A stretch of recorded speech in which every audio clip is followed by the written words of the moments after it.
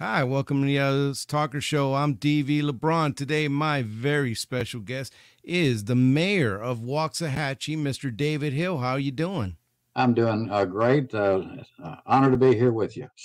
Thank you for coming on again. I really do appreciate it. Unfortunately, part of this whole thing about being mayor is you do have to run for reelection, and sometimes when you're lucky, you run unopposed, and sometimes you got a challenger, and so That's this is one correct. of those times you have a challenger, and you got to come on. So the mayor's been serving this city for over 10 years as this capacity, but in other capacities, he's also been part of it. And I want to thank you, Mayor, and I've told every candidate this cycle, thank you for wanting to serve your community Hmm. and continue to serve your community, because this is not easy, especially since it's not exactly a high paid position. It's a stipend pretty much. So very grateful that you want to serve your community. So how Yeah, you the, been? the stipend is a T-shirt and a hat.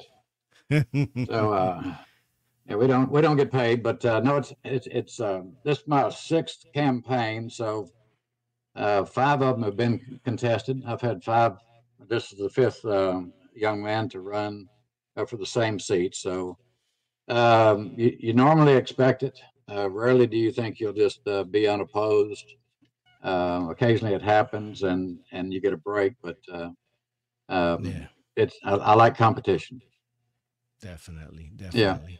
So, um, for there might be some people who don't know you, so just kind of give a brief about you, and we'll kind of roll into stuff. Okay. Well, my name is David Hill. I live in Waxahachie. Obviously, I've got four children, 16 grandkids, and about 14 or 15 great grandkids. So most of them live in the city. I was a home builder for years. Started building back in the 1970s. Continued when I moved here. I closed my business about 4 years ago. I didn't have time to do city council stuff and work at the same time. The city started growing, and it was going to require more time. So Mickey and I decided to just office out of the house uh, and and devote our time to community service. So that's what we've kind of done. I've been on city council for 10 years. I was mayor for four, and then mayor pro tem 1 year. And most people don't know this, but we have a five-member council, and the mayor and mayor pro tem are elected up out of the council. So the members of council actually vote for the mayor. So that's how I got here, and Yeah. that's kind of a thumbnail of who I am and what I do. Mayor, what is the proper role of the Waxahachie City Council in the lives of the people of Waxahachie? Well, most of our authority comes out of Austin, as you know. Legislation determines what the city can do, but we do have a charter that was we chartered in 1971. Um, so all of our ordinance and everything, we maintain the ordinances and and approve new ordinances if they're necessary. There's five of us. It takes three to get anything passed. So uh, we whatever comes to us, we have our meetings that are open meetings to the public, and we sit down and discuss it, and we'll vote on whatever the issue is, whether it's going to be an up vote or a down vote. So You said that the mayor, because this is the mayor is elected. The council has a vote for who's going to represent the city as mayor, and then you're that's selected. Have you ever, or what are your thoughts on actually having the mayor in an elected position, and then has there ever been consideration of adding council members? we've had the discussion in the past several times. If you look at, we're a home rule city. You have to be at least 5,000 people to be home ruled. Everybody below 5,000 is general law. And there's a little difference in each one of those, but some cities have seven council members, some have 11, some have a lot of them have five. Uh, Several of them do the same thing that we do. We elect the mayor and mayor pro tem out of the council. Others have the mayor as an elected individual, and those usually have six on the council, and then the mayor is a tiebreaker. So um, we've discussed that, and one day they'll the next council will do it. We don't know when that's going to happen, but it really Right. doesn't. I mean, right now when we had five, we've done that since we started in '71, and here we are, 50 years later, and we still seem to be managing since we're at large members. We don't have precincts or areas of town that we're responsible for, so the entire city is everybody has to look out for the entire community, which I Right. think is a good deal. Uh, Sometimes when you get into precincts and zones and seats and dividing the city up, you can get into some discussions that are not always pleasant, and politics starts to play a role, and then there's one against the other. Right now, if there's a need for water, every council person looks at it the same. We're not trying to figure out if we want to get it for our area of town or somebody else's area. We just know that we need to have it for the entire community. So, and that's the same thing on the streets and any kind of repairs that we do in the city. So it has its pluses. It has some negatives to it as well. There's always pros and cons. But one day, somebody, I mean, it's as we continue to grow, Right. you're going to have to, you'll have to expand the representation. Yeah, without a doubt. Now, Mayor, the how important, or since you've been on in the last 10 years, how important has transparency and accountability been to you? What are some of the things that you've been around that's been implemented to provide for that for the people? Well, yeah, I see accountability on the sign every once in a while, and I'm trying. We're transparent, about as accountable as you can be. People come to our open meetings and tell us what their thoughts are, and then we have to respond to those things and try to be proactive more than reactive. But I think everybody on council is accountable. That they wouldn't be there. Uh, I mean, you have to be accountable just to get on council. You don't all of a sudden get on council and become accountable. So people know who you are before they ever cast a vote for you. So, Right. but transparency is the same thing. You always heard the same old story that a lot of deals are done behind closed doors, smoke-filled rooms, things like that. And come to find out, City Hall doesn't have a smoke-filled room anywhere. I asked when I got there. I don't smoke, but I figured, where is it? I'll be able Where's to the smell it. cigar lounge? Yeah, Where's but it the wasn't. cigar lounge? Well, you Right. don't have that. It's every meeting that we have is open to the public, except maybe an executive meeting where we're talking about personnel or land purchase, something like that, when we have to speak to the lawyer. But everything else, all of our committees, commissions are open commissions. All of our are open meetings. City council is open meeting. Our budget cycle that we just had last week is an open meeting for people to come to hear what the budget's going to be set at for the next year. So this is Yeah. last week we had maybe three or four people from the public that were actually there. That's That's better. That's better. Well, it I was was better than the one we had the year before. Yes, that I Yeah, remember you telling me. Yeah, that's better. yeah, So there's improvement yeah, there. yeah. And I'm definitely going to go into budgets. What in the last 10 years that you've been serving Mayor Hill, what has been one of those toughest votes? One that you've had a hard time with or still think about? But I think the toughest one that we've had in recent history of recent months is really on the short-term rental Yeah. issue that's facing cities all over the state of Texas and across the United States. It seems like every city is having an issue with these things. So Right.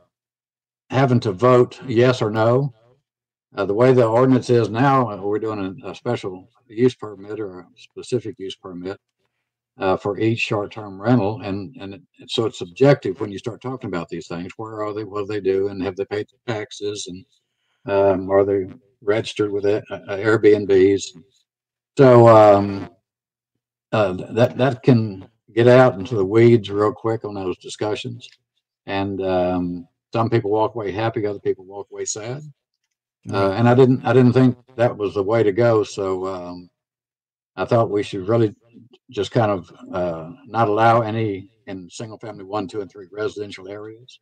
The Mm-hmm. rest of the city, you could do what you wanted to do, and whether it's in the central district or if it was in a commercial area, light industrial, wherever, you could do it anywhere. But right now we have neighborhoods like Main Street, Bellevue, that don't have homeowners associations. They have no protection. Mm-hmm. So now you can buy a home and apply for an SUP for a short-term rental. Right. So it does several. One of the critical parts is I know a lot of kids that are just getting out of school that are looking for a place to rent. All the rental properties have been bought up and converted into short-term rentals. So that reserve of rentable properties for your own people is being bought up by people from outside the city, outside the state, and some of them are even foreign in nature investment groups. So we don't really care who buys them. The problem is they're getting bought, and Right. and so and then your son or whoever gets out of school and looks for a rent house can't find one. We just don't Right. have that kind of reserve of housing in the city. So Yeah. so those are issues, and How do you balance that, Mayor? Like when, and you personally, when you were making that decision, how do you balance personal property rights and these things that you were saying, the different effects that come out of these short-term rentals? yeah. In your in your thing, how did you balance that together? Well, and certainly we honor the obviously the law and land rights in the state of Texas. We'll fight for that. And some people say that, that I don't want any regulations on my land. And I'm thinking you probably didn't read your deed when you bought that property. It's heavily encumbered by law, and you can only do some things on it, some things you can't do on it. So you're already it's a very litigious issue. So, but what happens if you have 20 or 30 people come out of a neighborhood and they express their disdain for that particular property or their opposition to it? Uh, if we're not going to listen to the people, we ought to just tell them not to even show up and don't do an SUP. Just let people do what they want to do, right? Right. But that's why they have homeowners associations, and most of the homeowners associations have a 90-day rental clause in their HOA. That means that a house can't be rented for less than 90 days. So that eliminates the 3-day weekend short-term rental issue for that particular place. But everybody doesn't have an HOA. So, I mean, if you live in an HOA, you've already got a list of what you can do and what you can't do. Your grass Right. can only be 2 inches tall, and so on. And you know the restrictions Yeah. with that. So Yeah. out in the county, it's a little bit different. In the city, we have ordinances that protect the upkeep of the city and the cleanliness of the city. And so if you're in the city, you got a lot more rules than you do in the county. Yeah. But That just we look comes at with the but territory. you have to look at all that when Hmm. one comes, right? Yeah. So Brad Yeah. Yates brought one the other night that was up in I think it's in the commercial area of town. Uh, Beautiful event center up there, and he wanted to have some short-term rentals around the event center that he built, which is perfect for what we thought short-term rentals were good for. For if we're going to have tourists that come, if we're coming for an event, a wedding, or whatever it's going to be, if there's an event center, then if you have some short-term rentals around it, you can accommodate your visitors to the city. Right. So everybody looks at it differently, but there's a general one thought that goes through the city's councils of almost every city that has these things is how many do you need? Where are you going to allow them? And how are you going to regulate what they do? Because right Right. now, Galveston just shut down 45. They didn't shut it down. They said they weren't going to allow any more because the 4,500 that are on the island now, short-term rentals, 4,500. That's insane. Yes, it's insane. And they said that they're not paying their hot tax. We don't even know if they're paying their state tax. So that's why we figured we'll do like everybody else. We'll have an ordinance. you'll have to come and get an SUP with the city, and and you'll have to start paying your hot tax. It's a hotel motel tax, and your state tax. Hopefully, you're already paying it. Right. Quite frankly, with the 80 that are here now, we don't know if they paid all their state taxes. We know that they haven't paid hot tax because we haven't received it.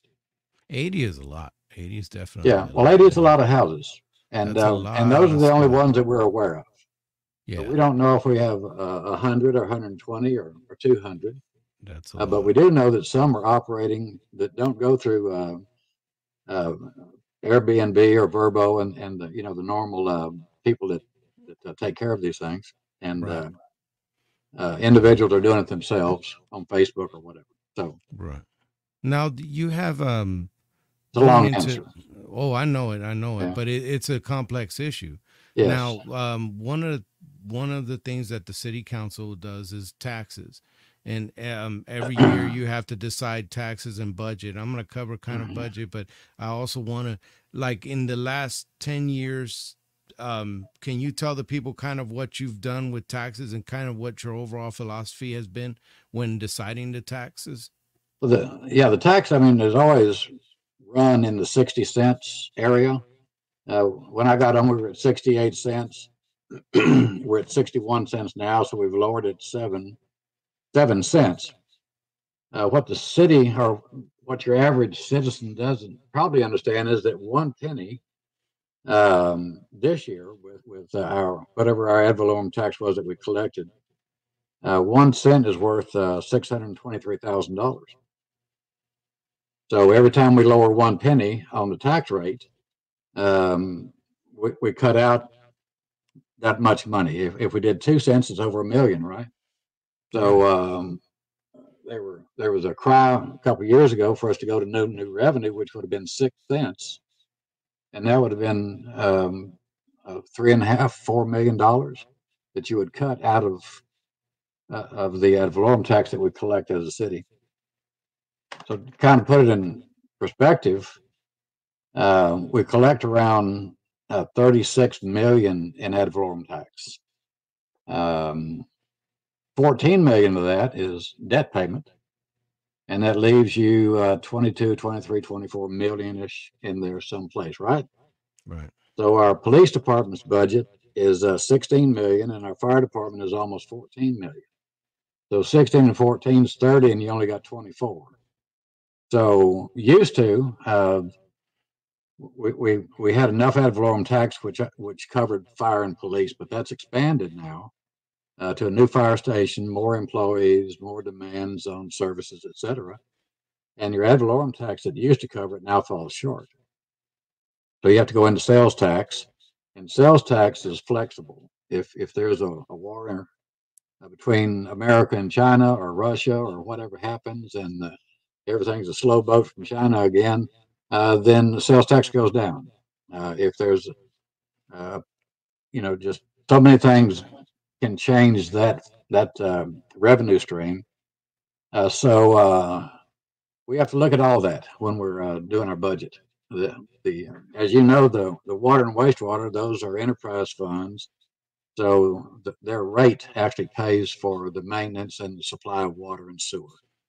Right. But we can only raise that so high according to municipal law and the state. So it's a balancing act when you start seeing that we're at 50,000 people now, Yeah. Yeah. It's a and lot for us. the cry now for more stuff. We want to build an animal service facility for spay and neuter, and that's 15 to 20 million dollars just for something like that. People are now starting to talk about an auditorium. They want a youth center. They want pickleball courts. They want more playing fields and soccer fields for the kids. So we looked at all that stuff just the other day in our budget workshop, and that's probably 70, 80, $100 million worth of stuff that they want now. So how do you pay for that when you're just right now you're just paying for some basic stuff?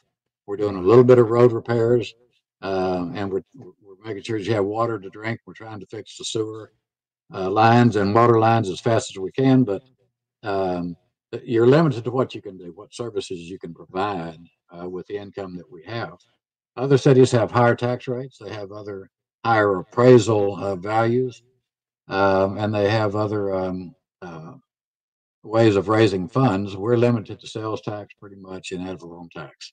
Right. So it becomes it's a long debate, and we get a long list from every department of what they really do need, and then we sort through it and pick out what is Yeah. essential, and the rest goes on the list for next year again. Well, Yeah, going into that budget thing, I know that we're in the preliminary parts of the budget, and I actually plan on having Mr. Scott on and kind of go yeah, through some details, so that I could provide more information for the people of Waxahachie.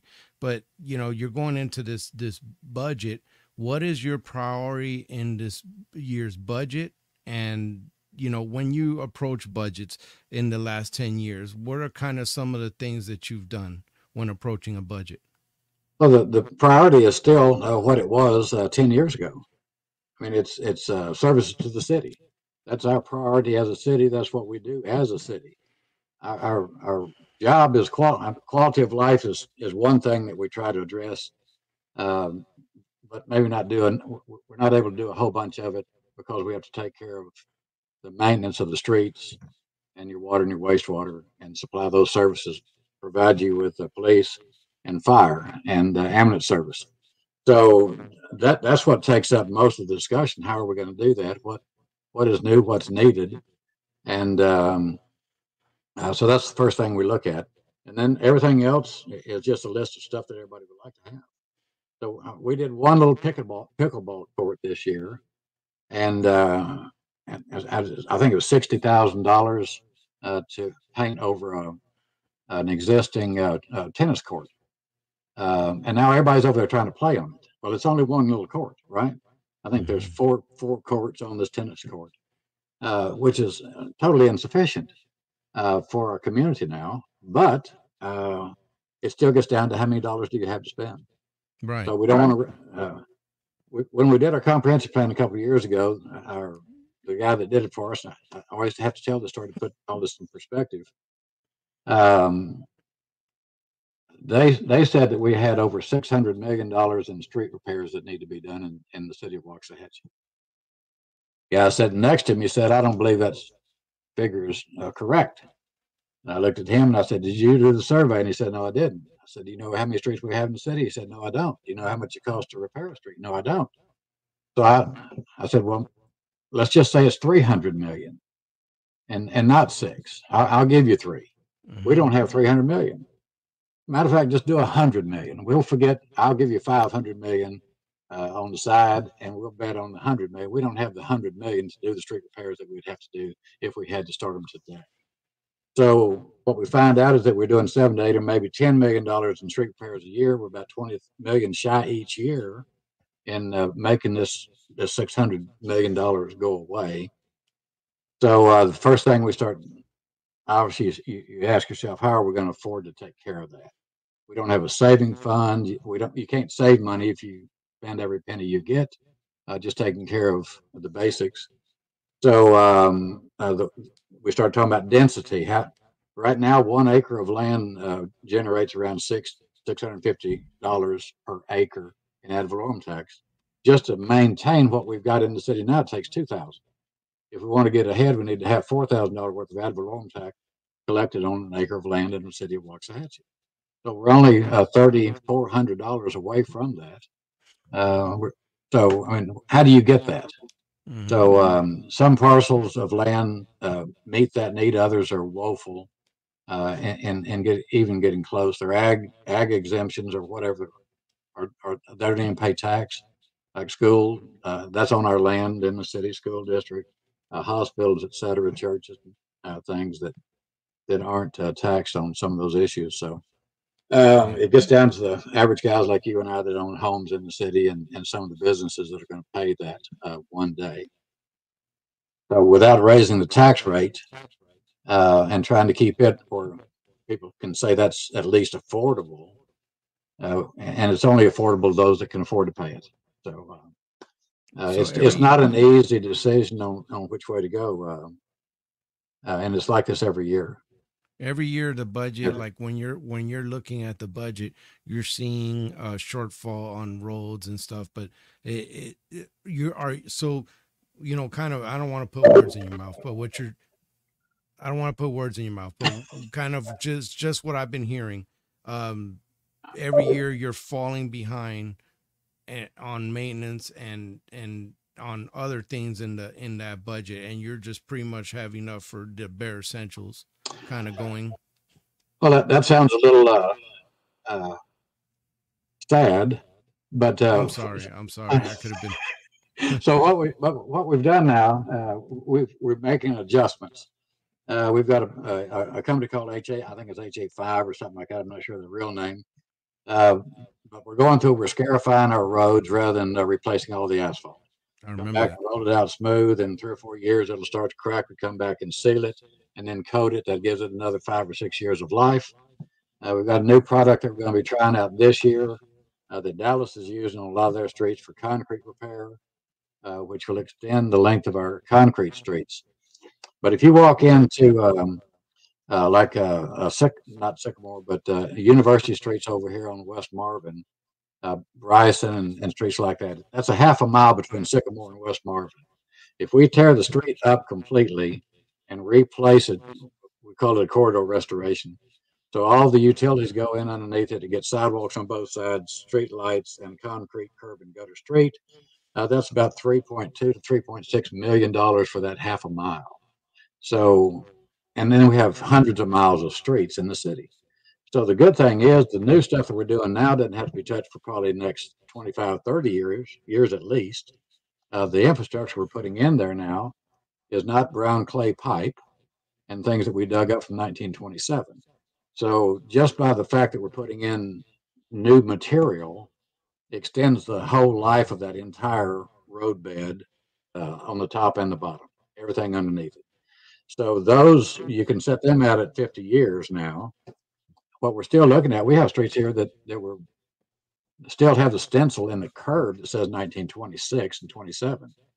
So that's how long they've been there, and they've never been replaced. Or and the Mm. utilities underneath them are now starting to they're beyond their life, and they're Yeah. starting to shoot up through the neighbor's yard or whatever with water and stuff. So uh, Before I start moving forward, in let's say you're reelected onto this next term, what are some of that priorities when it comes to the budget and maybe even the roads in there, since you talked that infrastructure, and in this next term, what would you like to see done with that before I move forward? well, I think we've got a 5 year plan, capital plan for the city.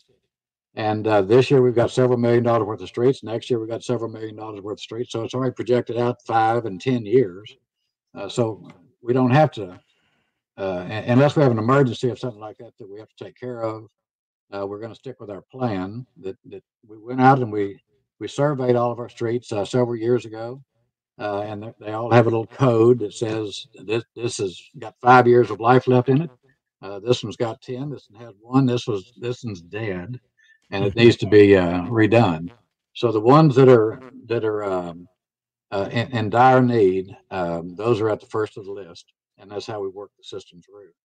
Right. It'd be nice if somebody called and said, my street's got a bump in it. Y'all come fix it.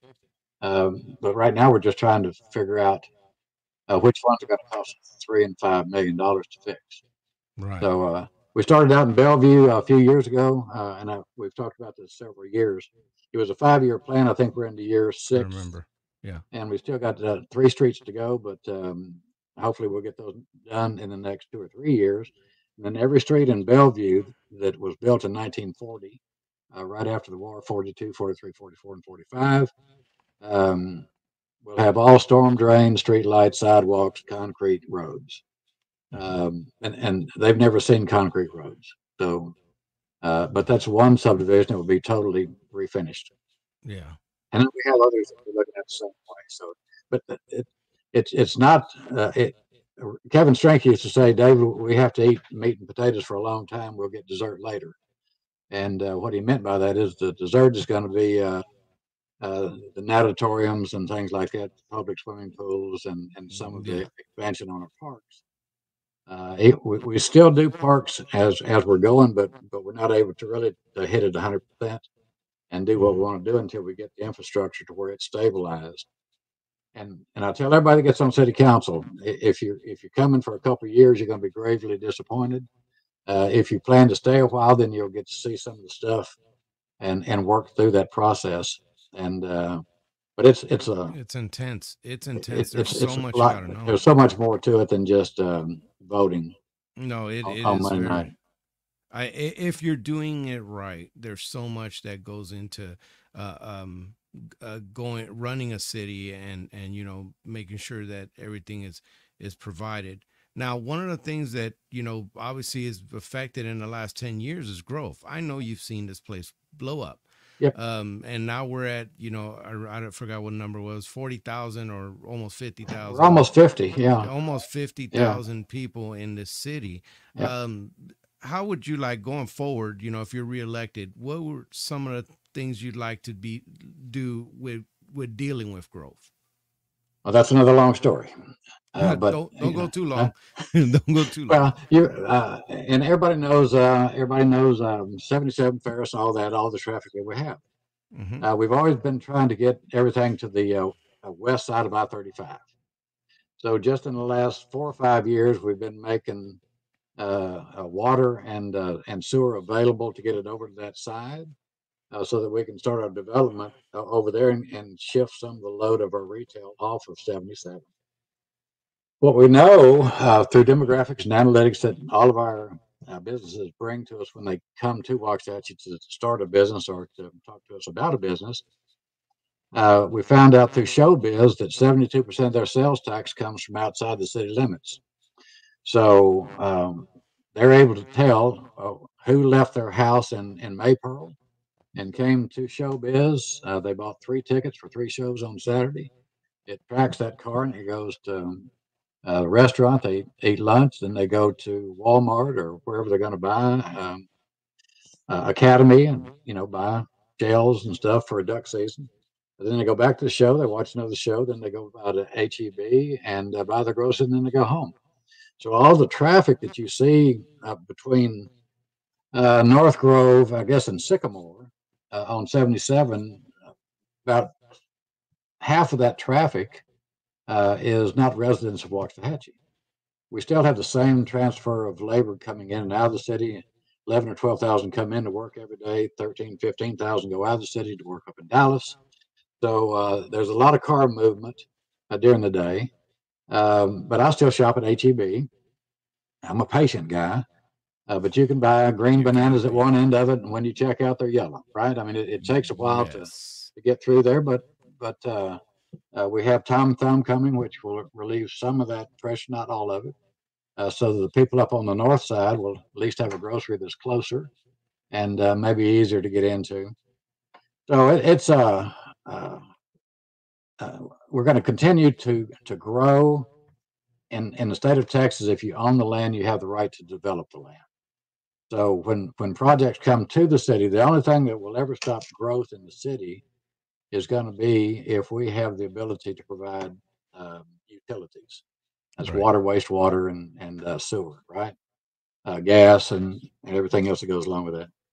So right now we're good on our utilities. We have plenty of water for our uh, our future and wastewater.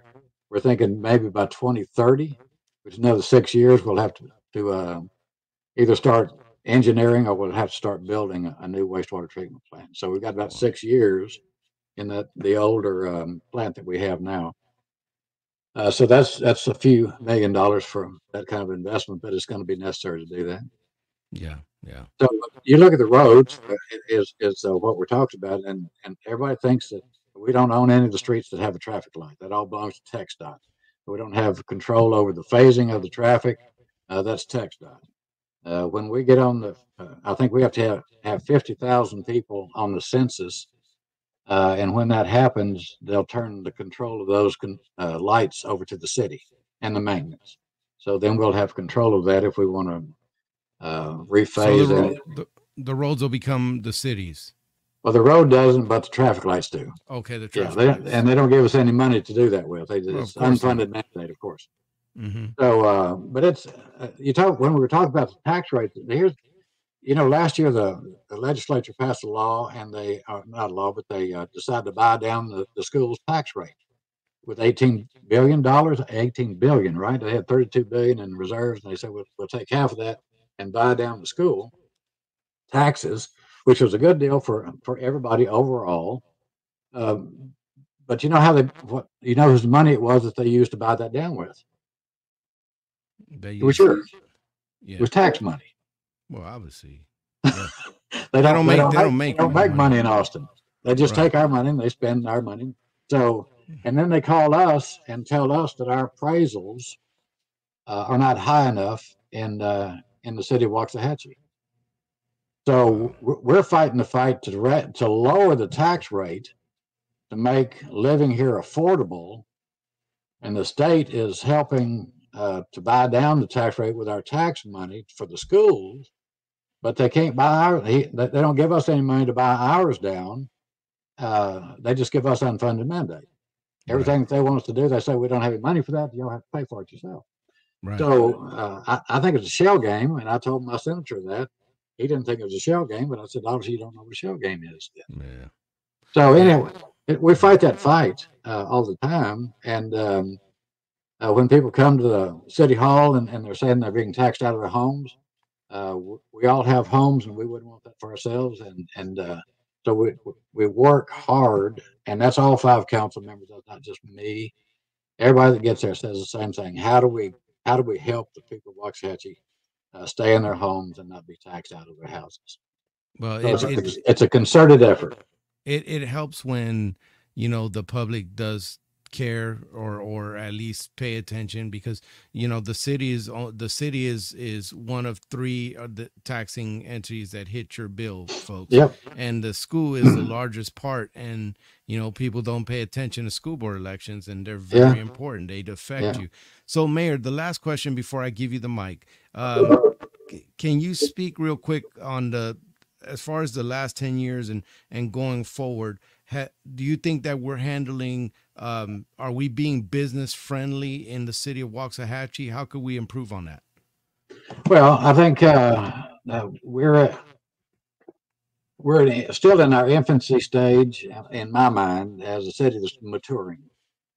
So, do you think it'll be like this all of our lives? No. I mean, in the next few years, things will change. There'll be new employees that will come through, new ideas. The city will grow. I got a phone call from a young man a couple months ago that was upset with the city over an issue. And he asked if he could meet with me. So I went and met with him. We talked for a couple hours at his place of business. And he said that they're requiring me to put a sidewalk in on my new development, and there's no sidewalks within a mile of either side of me. Why do I have to do that? It's going to cost me $100,000, $200,000 to do it, and it's outrageous.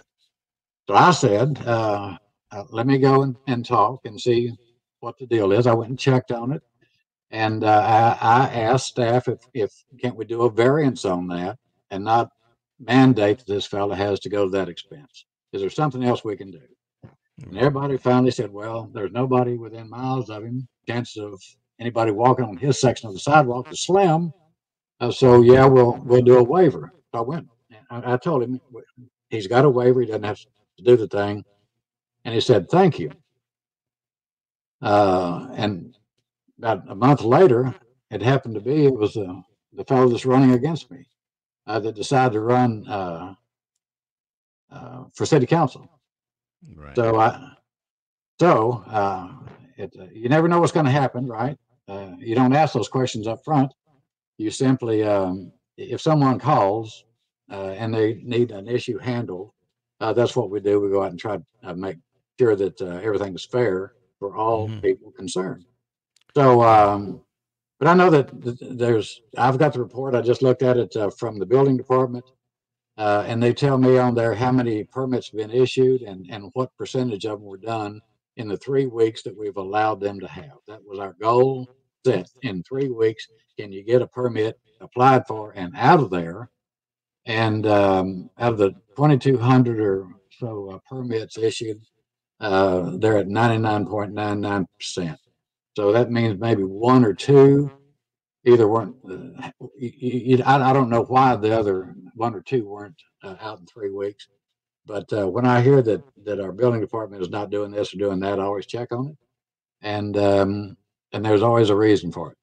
Right. So somebody's right, somebody is not sure of everything that's going on. So, Well, you know what? This is the part where I shut up and give you the mic to speak directly to the yeah. voters. I'm going to go ahead and be quiet. Can you go ahead and talk to the people? Again, well, my name is David Hill again, and of course, the election early voting starts on the 22nd of this month, which is just a few days away, and of course, election day is May the 4th. I've served for 10 years, and I've greatly appreciated. It's been my honor to serve on City Council. I think I've been very productive in what we've done, working with the other members on City Council. And I'm invested in the community. Obviously, I've got my children that live here. They're teachers and nurses. I've got grandkids that are nurses and teachers, and our great grandkids that are already 13 and 14 years old, which is kind of scary.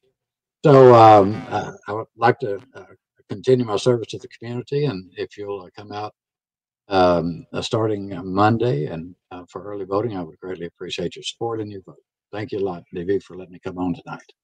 Oh no, thank you so much for coming on, Mayor. You know, I appreciate every time you come on. I get a little bit smarter. You may get a little dumber from me, but I get smarter from you. I learned a lot of things, and I look forward to having my interview with Mr. Scott and just kind of going into a lot of those day to day nut and bolts. That way, Yeah, they could it could put context on this budget that you're going into. Well, you know, I appreciate you coming on again. Can you stick around after the show real quick? absolutely, sure. Thank you.